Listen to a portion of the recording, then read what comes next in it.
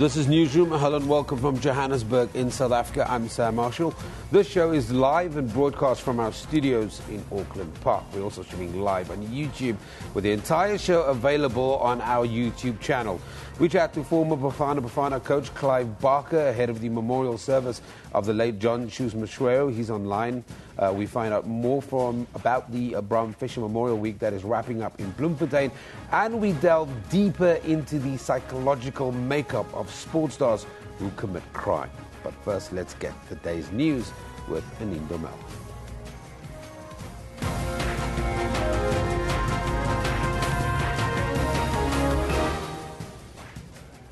Good morning, I'm Anindo Mel. Let's just have a look at the stories making headlines today. SAA CEO Monwabise Kalawe has resigned with immediate effect. South African Airways announced this morning that Kalawe has agreed to step down as both CEO and director of the national flag carrier.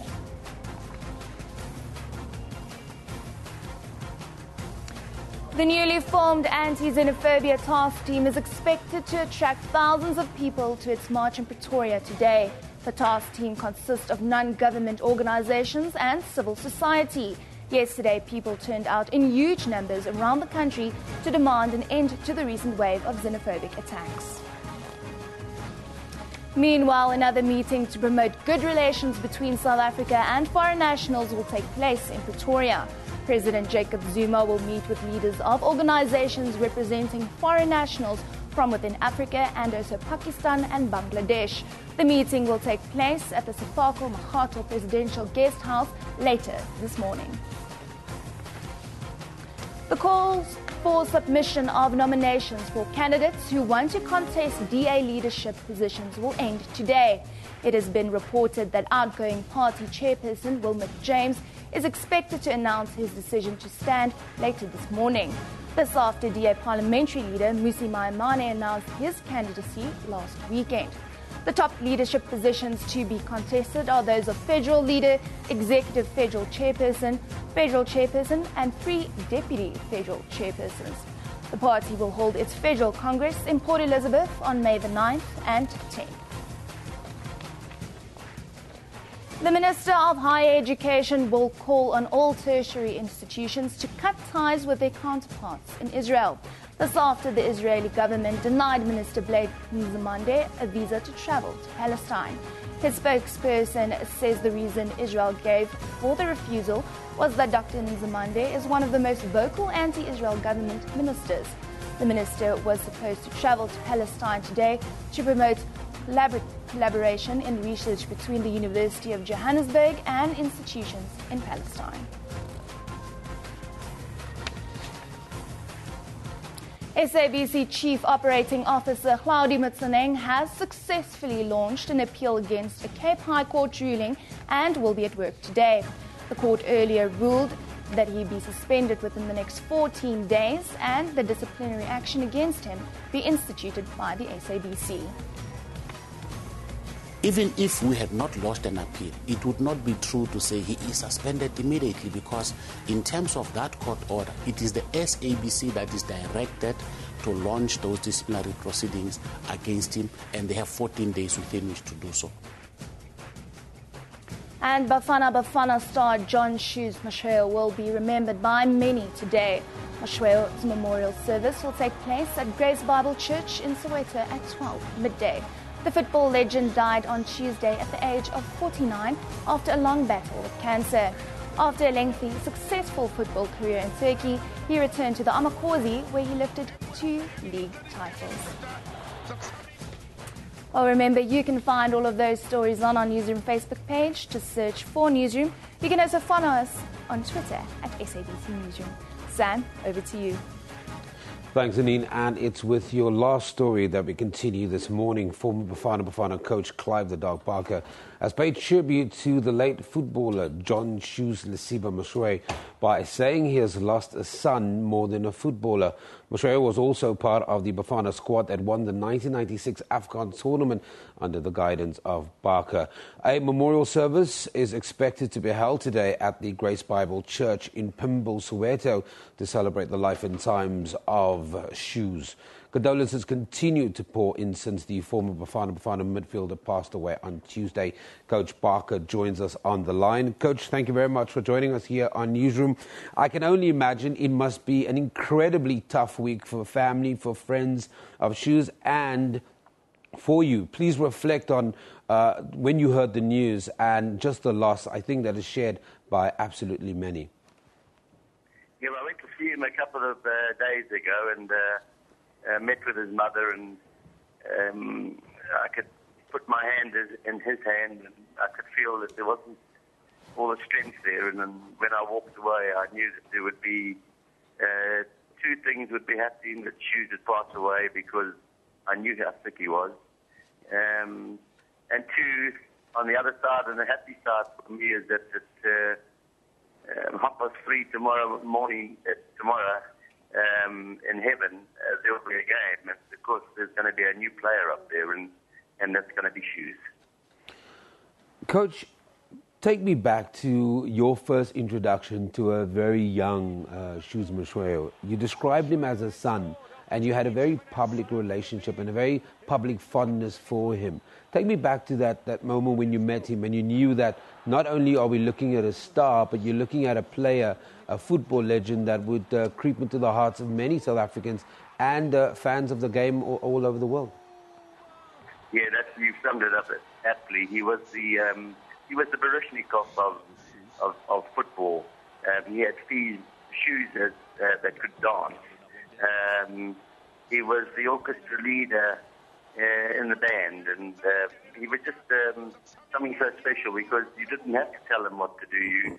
Shoes, Moshoeu, and Dr. Kamala, they were two of a kind. You could say to them, you could just talk to them, and you knew exactly what you wanted out of them. And they were marvelous players. And Shoes, absolutely legendary, and an absolute superstar, and of course was able to put everything into the game situation, and that's what made him so good. You were quoted as saying that the team of 96, Shoes, Khumalo, Hellman, Mweti, Buthelezi and Tinkler in the midfield could beat any team in the world. And I think there are many fans that would agree with you. What made that class so special? Why was that the era of Shoes? And in many ways, why is he and will he always be remembered as a great player? Yeah, well, these players come along only once in a lifetime. And when you look at the likes of modern-day football and you see Messi, you can't compare them because Messi's a better player than Shoes. But Shoes was in that the same bracket. He was able to push up on the left foot, push up on the right foot. He was able to quicken the game. He was able to slow it down. He was in complete control the whole time. His mannerism on and off the field, after travelling to the big matches, he would sit at the back there. He was quiet, but he knew exactly what he had to do, and that's what made that team so good, because they could play anybody anywhere in the world, and they could hold their own. Coach, you're on the line with us right now, but what we're going to show our viewers is a clip out of the 1996 Bafana game up against Ghana in the semi-final of that Africa Cup. I'll get a reaction from you afterwards, but let's play this clip quickly and just reflect on the skill of John Shoes Moshoeu. Okay, I'm going to say this to you and your viewers. Enjoy the clip, because I haven't got that link here, but I'll talk you through what I can remember about Shoes and his performance and the goals he scored. Chance here for Fish.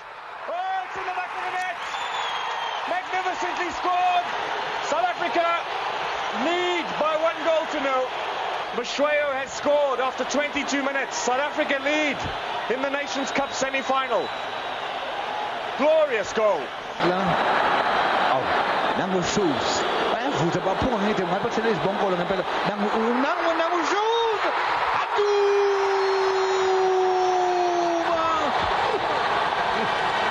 Shaya Shoes. Shaya with Shoes. Khanda ngonyalo nabomden. Khanda lapha ngempela. nngwe gape ya dino tse dintle e le tota tsa tshameko ya maAfrika Borwa. The one sense that you get, Coach Barker, is that he always had a fantastic sense of where the ball was, and he had the ability to find those spaces. And, you know, what a lot of players today work so hard at, the ability to control and be concise and stay calm under pressure. Yeah, you should be a coach the way you're going on, because that is exactly the truth. His first touch is what set him apart from everybody else, and it was under control from day one, and then of course the ability to glide into the space and exploit that, and of course his ability to score goals and finish off like only he could. That tournament, there's no doubt about it. He was the player of the tournament. He scored the most vital goal against Algeria when we went 1-1 just before the end of the game, and then he picked the ball up and he dropped the shoulder, dropped the hip, came inside, went outside, got to the edge of the 18-yard area, and of course finished off magnificently. And of course that gave us a 2-1 victory that we needed to get to the semi-final. That game and the part that you've just shown the viewers was exactly what made him so good. The overhead kick, reaction straight away because we were up against it, and then we never looked back. It all fell into place, and of course Shoes got 2 goals and Sean got the other one. But it was absolutely magnificent all round. Fantastic. We talk a lot about the man on the field, but just share your very, very personal experiences with the man off the field with us quickly, Coach. Yeah, that's exactly. He was so quiet, and he would look after himself. He would go into his, if they called it like jock colours when they used to play cricket, into a bubble, and he was like that. He would have his own time, and he wouldn't joke. He would be very, very serious about what he was doing. We would leave him alone because we knew that he knew what he had to do. And Dimitri, I must take a lot of credit for having him at Kaizer Chiefs, and they won back-to-back league titles. He was magnificent at that time in his career, and then of course he went back to Turkey a couple of times. But there were a lot of people who were responsible for Shoes, but I think he was born to be a footballer. I think he was born to have the feet that he had, and of course it's the sickest day of my life. We've lost a couple of the famous side, and Cesar Matong and our Shoes, and of course other footballers in between. But Shoes is the one that will hit us the most because of what he performed and how he did it. He was class, he had panache, he had everything. Coach, we're going to reflect quickly on some of the comments our viewers sent in related to Shoes Mashweo, but just to put you in the picture very quickly, we're talking to Coach Clive Barker, and who's reflecting on his friend, and in many ways he's described him as a son, John Shoes Mashweo, who passed away earlier this week. The memorial service expected today. It'll be at the Grace Bible Church in Pimville, Soweto. Let's just take a look at your tweets. You can, of course, send them to at SABC Newsroom. This comes from Tim. It says, hashtag rest in peace, Shoes, and condolences to the Mashweo family and to all the soccer lovers. Coach, very quickly, when we talk about the legacy of Shoes, what is that legacy? I think the legacy for him was to be able to have a network of where he could actually show his skills. And, he was able to put into practice what everybody would expect of a great artist. And he was an artist. He was a performer. He realized that football was there to entertain, and that's what made him different. I took him to Amazulu right at the end. And of course, I took him for a reason. He was already over the hill at that stage and on the way down. But I kept him in the game because I wanted him to show the other players exactly how to play the game. And he was able to transform that. And of course, the last couple of years he spent with us at Amazulu. Fantastic player. Coach Parker, thank you very much for joining us on the line. He'll be heading to that memorial service today. Former Bafana coach Clive Barker talking to us about the late John Shoes Mshwe. Okay, let's take some more comments on Twitter. It's Tokozani who says he proved that age is nothing but a number and the importance of discipline. He is and will forever be our legend. That's hashtag rest in peace. Shoes. Mdu says John Shoes Mshwe was a great ambassador of our African football, a very skillful and intelligent player, and I'm sure a lot of people will agree with you, Mdu. From Lefty, it says hashtag rest in peace Shoes. Your moves on the field were legendary. From Your Highness, it comes since hashtag Kaiser Chiefs dedicated the championship to hashtag Shoes, it's only fair that hashtag Amazulu survived relegation in his memory. And we do know that there's a relegation battle at the bottom of that log. Kaiser Chiefs walking away the champions. Now let's take a look at the front pages from around the globe. Starting in Chile, the International New York Times reports a giant cloud of ash and smoke rose from the Calbuco volcano during a storm yesterday. The volcano erupted for the first time in 4 decades this week, taking emergency officials by surprise. Then moving to the USA, in the Washington Post, says President Barack Obama regrets the death of 2 hostages who were killed in a counter-terrorism operation in the border region of Afghanistan and Pakistan that happened earlier this year.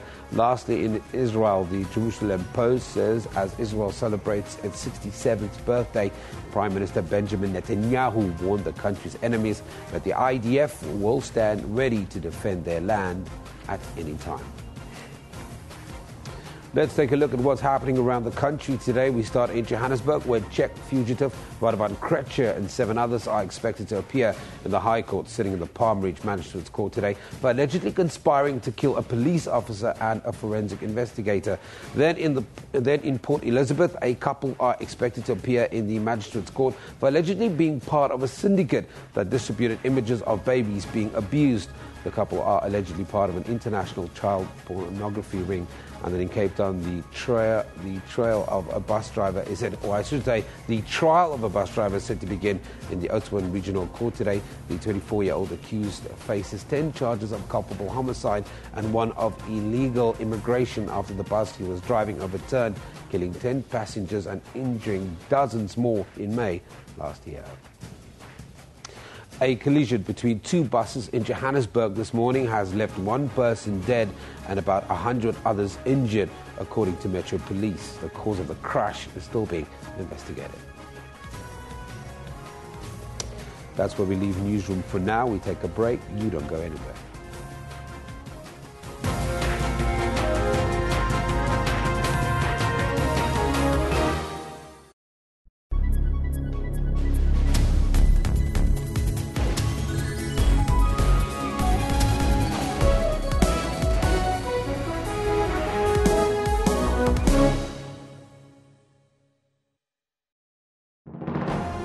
Zoom into Africa.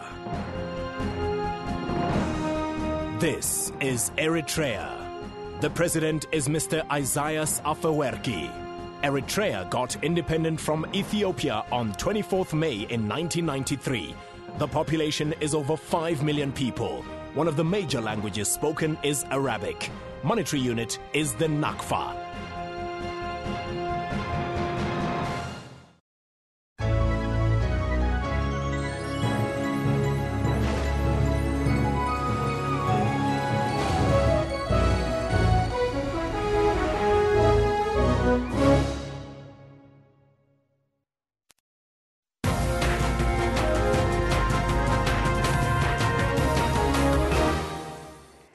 Welcome back. You're watching Newsroom. Thank you for choosing to stay with us. Now, the Mangaung Metropolitan Municipality will be celebrating anti-apartheid activist Bram Fischer's 107th birthday. It's been happening this entire week. Now, the second annual Bram Fischer Memorial Week features various activities set up to celebrate Fischer's life. The commemoration week coincided with the launch of a commissioned award-winning theatre production, the Bram Fischer Waltz, staged in full view of spectators and the who's who in the entertainment fraternity. Bram Bram Fischer was a political activist and a human rights lawyer who died at the age of 67 in 1975 in Bloemfontein. The play won the Silver Ovation Award for the Best Drama at the Grahamstown Festival 2013 and the 2014 Adelaide Tambo Award for celebrating human rights through the arts. Mangaung Executive Mayor Councillor Thabo Manyoni joins us now from our Bloemfontein studio. Sir, good morning. Thank you very much for joining us here on Newsroom. Let's talk about and reflect on the week that's currently underway in that part of the country. Some award-winning plays, some amazing lectures, but it's also about educating the youth. Yes, this is all about educating the youth and also to send a message that says all of us, particularly the youth, are the beneficiaries of efforts and actions that were taken by people like Bram Fischer. So our main intention is to bring an awareness about this remarkable African giant, and basically to say also to the people of Mangaung that please let's internalize his vision, because basically he comes from Bloemfontein, he comes from Mangaung. Hence, we are having that theatre production, which is sort of displaying his life and his efforts and also his commitments about seeing a better South Africa, of which I think presently we are. And basically, it is also about saying to the youth of South Africa, make sure that you also are taking this country to a better and higher level than where it is at the moment. During the course of this week, we've been having those lectures. We will also be carrying on with the theatre production in our area here for students, scholars, and we will also be having the bikers who will also assist in collecting clothes for those who are less fortunate so that we can distribute them, and we will also be distributing food parcels. We will have a golf day in celebration of Bram Fischer during Saturday, and also we will be opening a community hall in one area here called Botshabelo, where the majority of poor people are staying. It is one of the best community halls that we'll be having around Mangaung. We will also, on Sunday, have a freedom walk, 5 kilometers, 10 kilometers, 21 kilometers, encouraging South Africans, obviously, to lead healthy lifestyle, but at the same time, attempt to bring social cohesion in our area, because we intend having both black and white people, including foreign nationals, taking part in that work, just to send a message that we are human, we are one, and basically we want to build a united South Africa, even if we are in a diverse country. So those are some of the things that we will be looking at. So now, we've seen the Memorial Week kick off on Monday. We've had some lectures in Mangaung talking around certain issues. What has been the feedback? It's only the second annual Bram Fischer Memorial Week. The innovation, the fact that a play was included shows that there's innovation around how we celebrate and discuss our heroes of the past. But what was some of the feedback that you've received from people on the ground? I must say we've been receiving very positive feedback. And what we realize is most people didn't know much about Bram Fischer, unlike, of course, our icon, Mandela, and others. So basically, they appreciate the fact that the Mandelas that we are talking about were, in a way, saved to become what they are because of people like Bram Fischer. People are appreciating this, and they want to know more about the life of this remarkable man who grew up, of course, in some places, but mainly here in Bloemfontein. And I think really we are attempting and achieving that goal of bringing this awareness about this remarkable man. In terms of celebrating the legacy, you've mentioned the activities that are on the cards for the remainder of the week. But at a higher level, at an executive level, what are some of the other things that we really need to engage to let the youth know that these icons existed, that our history is such an important and integral part of where we're going, because we've seen so many issues related to statues, so many issues related to identity, not only in South Africa, but how South Africa reacts and reflects on the African continent? Yes, I must indicate what we are attempting to do in this regard is to say, look, we might have to attack the symbols of apartheid, colonialism, but the main issue today is not about only those symbols. It is about attacking the fundamentals in terms of the economy, mainly, that are making it difficult for poor people to get out of their poverty.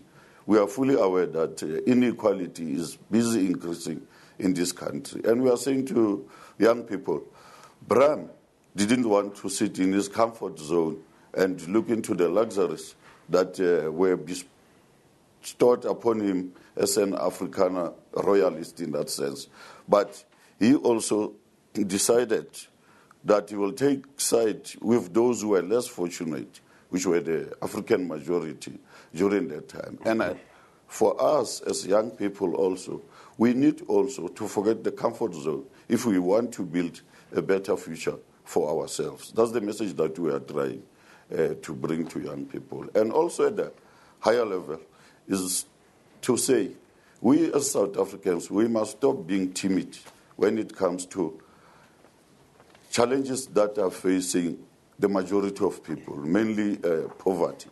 It is high time that we stop talking about these things and do something, as Bram Fischer did. He did not just talk about apartheid. He joined the Communist Party.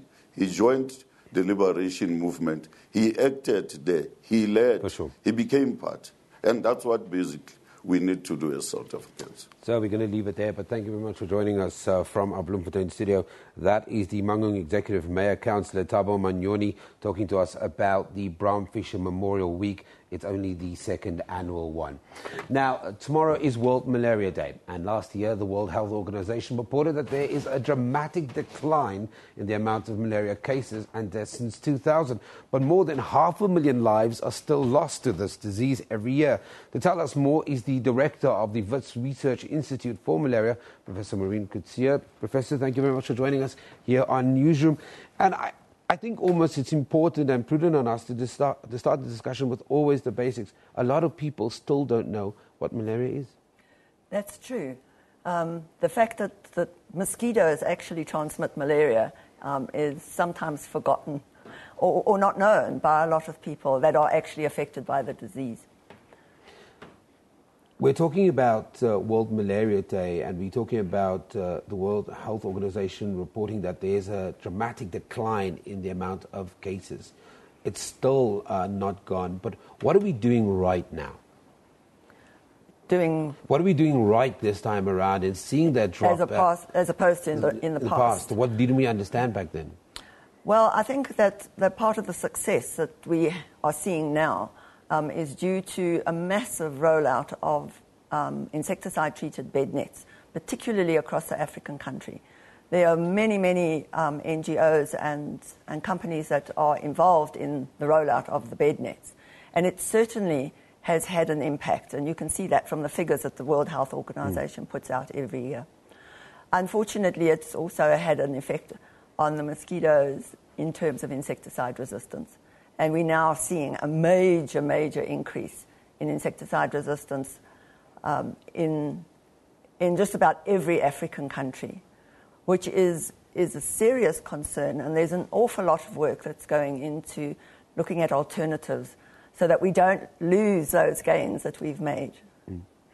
From a research perspective, Professor, what are you looking at now? You're saying that there's an increase in mosquitoes being pesticide resistant.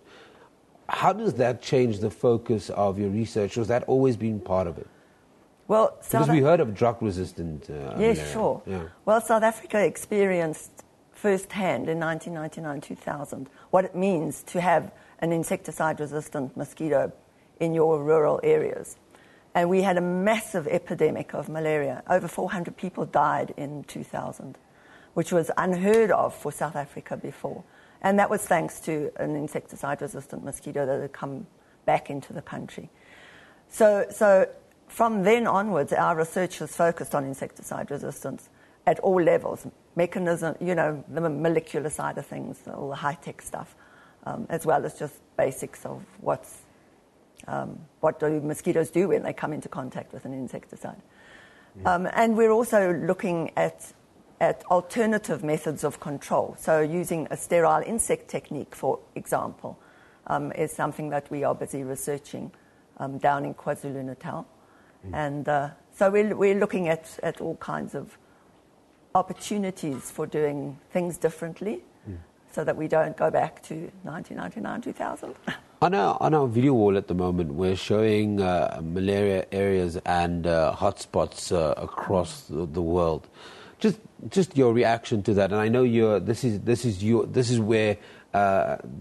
the area that you play in, and I think how much of that is still, Professor, the fact that a lot of us really don't know a lot about it.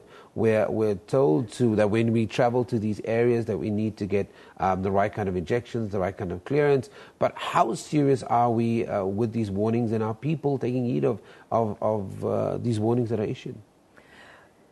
Well, I think that those people who travel to Africa and don't take precautions against malaria are being really short-sighted.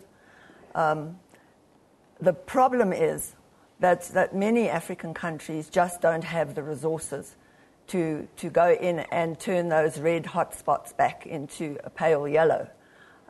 There's a lot of funding that's coming through from the Global Fund, and they certainly do try to help countries improve their mosquito control. But most of the money goes into drugs and bed nets. The World Health Organization has reported that the global vaccination targets for this year are off track, with at least 1 in 5 children still missing out on routine life-saving immunizations. Can you give us an update on that? On immunizations? Yeah, are we still sitting, I mean, according to the World Health Organization, if 1 in 5 children are still missing out, where's the gap? How do we address that issue? I am not an I have nothing to do with immunization of children against lots of different diseases. Yeah. And I can't talk to that because I don't know. I'm not familiar with the subject, and I'm not familiar with the World Health Organization's take on immunization. For sure. But I think it gives you an idea of the lack of protection that the general public in most of Africa actually have. Even treating malaria is usually done by the people themselves. They go and they buy it on the street corner. Yeah. It's not. In South Africa, you have to go to a clinic, and then you get referred, and you get a blood test done to prove that you've got malaria. Well, in many places, that just doesn't happen. So, it doesn't surprise me that the immunization story is also not as good as it ought to be. Professor, we're going to leave it there, but thank you very much for joining us. That's the director of the Wits Research Institute for Malaria, Professor Maureen Gatia, sharing her insights. Tomorrow is World Malaria Day, and I think the overarching theme here is know more. Get access to information and learn how you can protect yourself, especially if you're traveling or if you're living in areas that potentially you might be affected by it. Let's just take a look at your tweets. Please remember to send us your views on Twitter at SABC Newsroom. It comes from Ashraf. It says, Happy World #Malaria Day. Let's heal all. And then Sola Charles says 55 countries are on track to reduce malaria incidences by 75% by 2015, says the World Malaria Report 2014. That's #WHO, #Malaria Day at Becky Edges. And there's some pictures of, as we talked about, people educating themselves about malaria. And it goes, what are you doing to contribute to the fight against malaria on #Malaria Day? Your effort can make a difference. Then some more pictures on our screen, more related to World Malaria Day, which is tomorrow. You would have heard our interview with Professor Maureen Kotze related to some of the research that's being done here in South Africa. Now, today's picture of the day comes from intern, I think it's Zeus captioned, "Shoes, a real sportsman will be remembered." A little bit earlier we had a chat to former Bafana coach Clive Barker, sharing his intimate moments and just his experiences, life experiences with John Shoes Mashweo. And you can see that there's some interesting comments and videos on our tweet. Now, today's tweet of the day comes from Yvonne Chaka. Wow, Mama Africa. "Working together, we must strengthen the potential of people, communities and countries for a hashtag malaria-free world." And that's hashtag defeat malaria and at rollback malaria. That's all in reaction to tomorrow, which is officially World Malaria Day. Now, let's take a look at what's happening on our Newsroom Facebook page today. The call for the submission of nominations for candidates who want to contest the top Democratic Alliance leadership positions will end today. Then Nigeria's military said yesterday that troops are still advancing on Islamist Boko Haram's last known stronghold, dismissing reports that landmines had forced them to retreat. And according to U.S. officials, the United States drone strike in January that targeted an al-Qaeda compound in Pakistan near the Afghan border inadvertently killed an American and an Italian who had been held hostage for years by the group. You can find all of these stories and more on our Newsroom Facebook page or visit our SABC website at www.sabc.co.za/news. Okay, let's take a look at Bright Eye in southern Chile is on alert after the Copuco volcano burst into life for the first time in half a century, forcing 5,000 people to evacuate with it while it lit up the sky last night.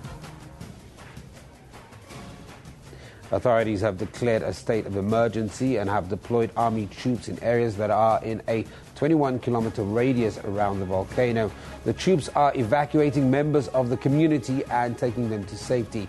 The twin volcano first erupted on Wednesday as night fell, and the second early Thursday before sunrise.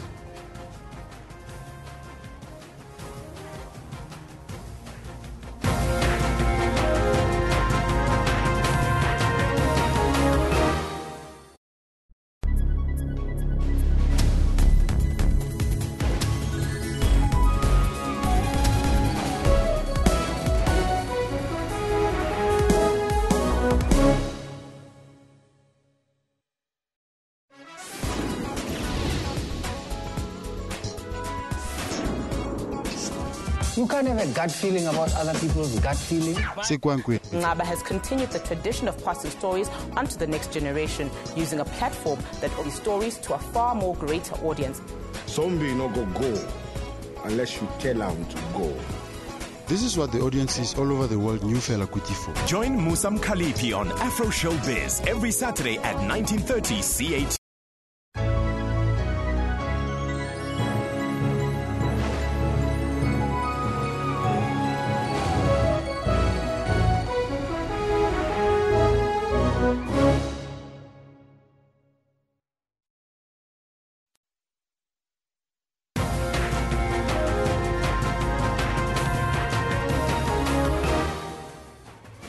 Welcome back. You're watching Newsroom on SABC News. Let's just have a look at the stories making headlines today.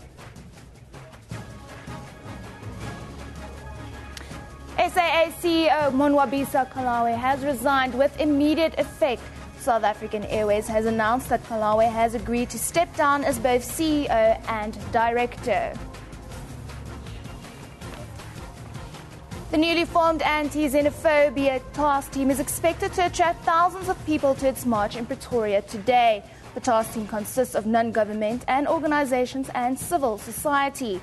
Yesterday, people turned out in huge numbers around the country to demand an end to the recent wave of xenophobic attacks. And the call for submission of nominations for candidates who want to contest DA leadership positions will end today.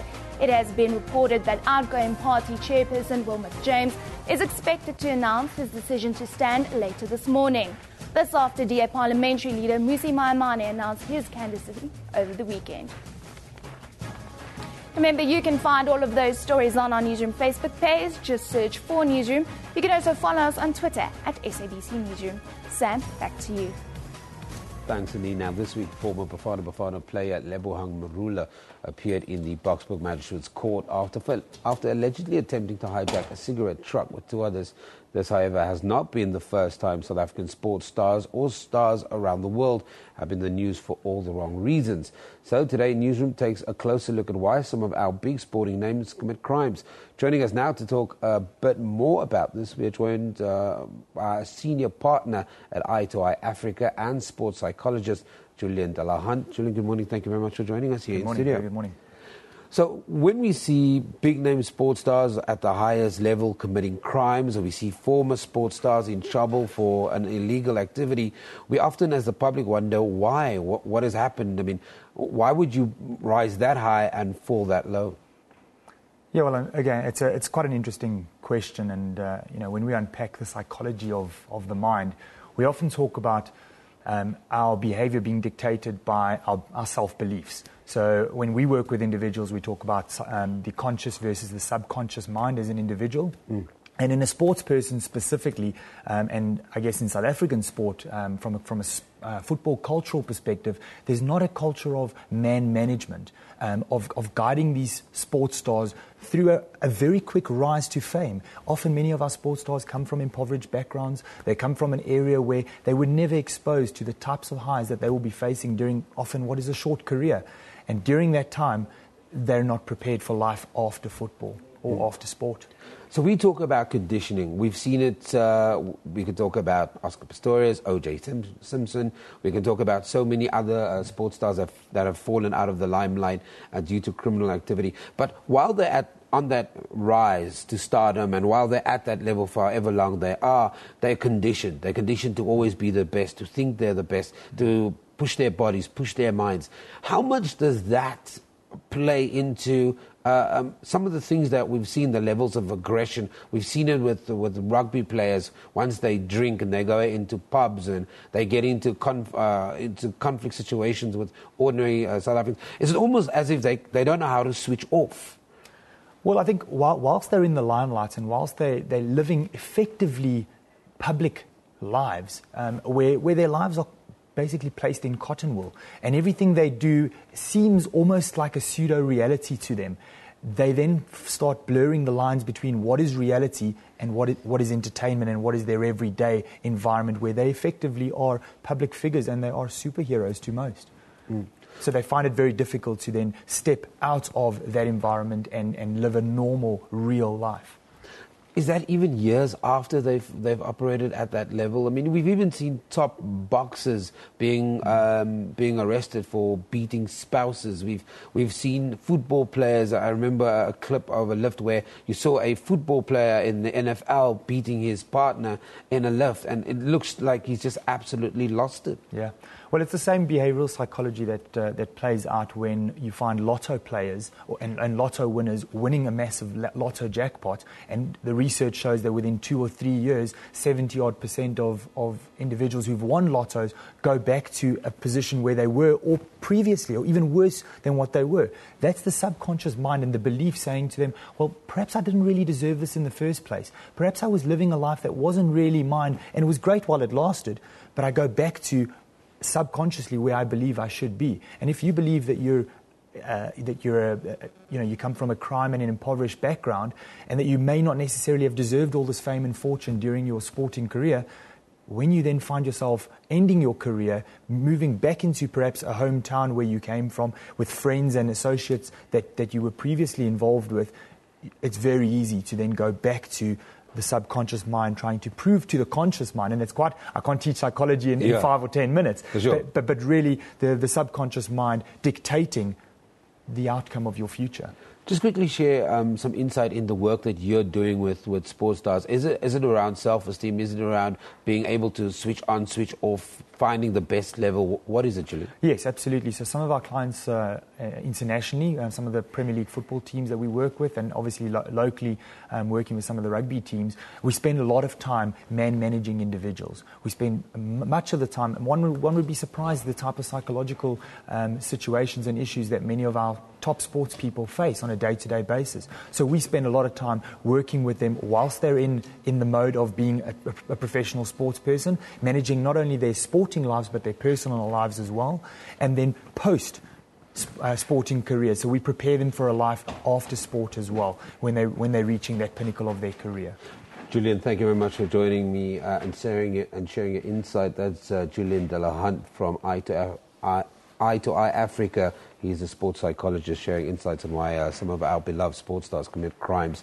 Now, let's go and take a look at what people are saying on Twitter. Please remember to send us your views on Twitter at SABC Newsroom. And it's all related to the no to xenophobia that is sweeping the nation. We've seen marches all over the country, people standing up and speaking up against it.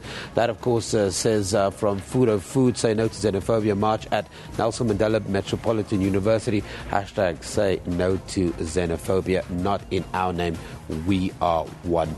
Some other pictures, of course, from that march as well, and some powerful pictures coming through on social media. The march has begun, say no to xenophobia, and that's NOMI, the norm.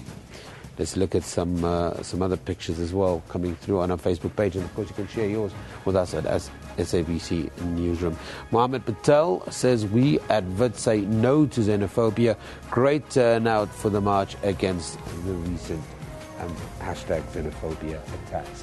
Now, from today, some of South Africa's music legends will take to the stage to play familiar chart toppers to audiences at Lesotho Land Festival. Remember, we had this start of a couple months or so at this interview. Along with the entertainment, some of Johannesburg's tastiest Portuguese cuisine will be served. Of course, all proceeds from the Portuguese-themed festival will go towards the Lesotho School for the Physically and Mentally Handicapped. And here to tell us a little bit more is the spokesperson of Lesotho Association, Naimia Katente. Katente, thank you very much for coming. Naimia, let's talk about... today is the launch day. I can only imagine that you're sitting there on tenterhooks. The numbers will come through. What can we expect? Well, our entertainment, as you just mentioned, we really are South African first.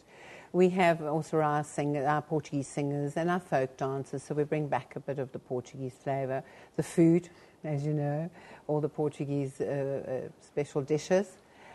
We have the fun fair. We have, during the weekends and holidays, entertainment for the children on the ground that we supply.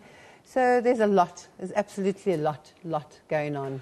And I think the most important part that we mustn't forget, that this money raised, that everybody that comes through those gates, that money goes to a worthy cause. Absolutely. All that money goes to a worthy cause, because we have we run the school, of course, and it is an NPO, so there's no subsidies coming from anywhere else.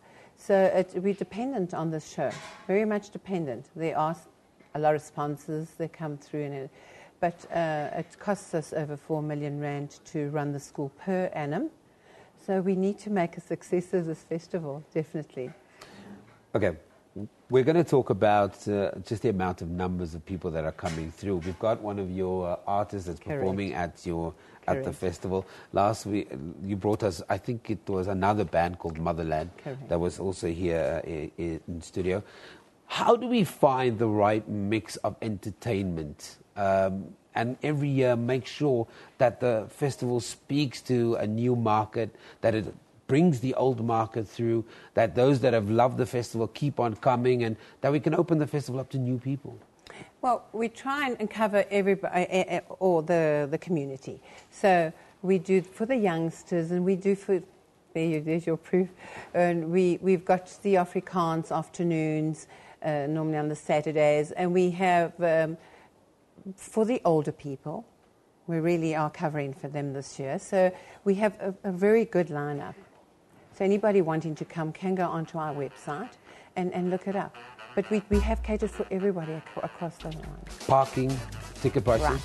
parking is very important. We do not want, we're asking our patrons and our visitors to come through to not park in the street. We have made parking available down 10th Street into Forest Road, which is the rugby fields next to our festival. And we're asking everyone to go through and to park in those areas.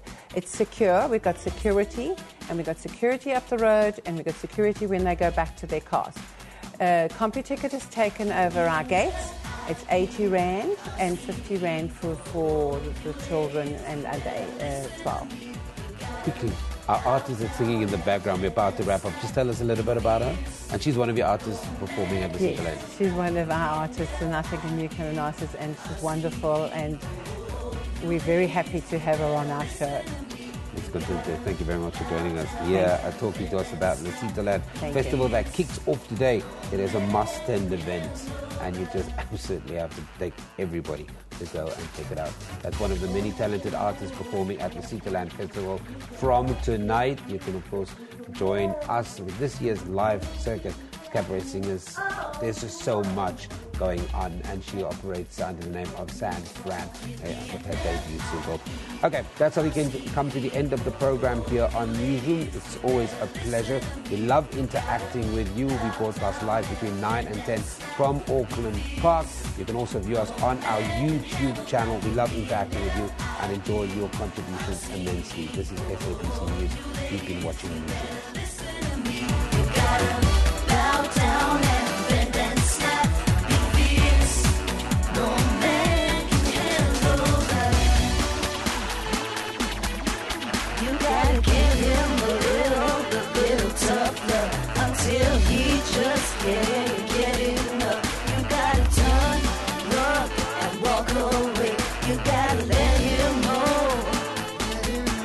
You gotta let him know. You gotta let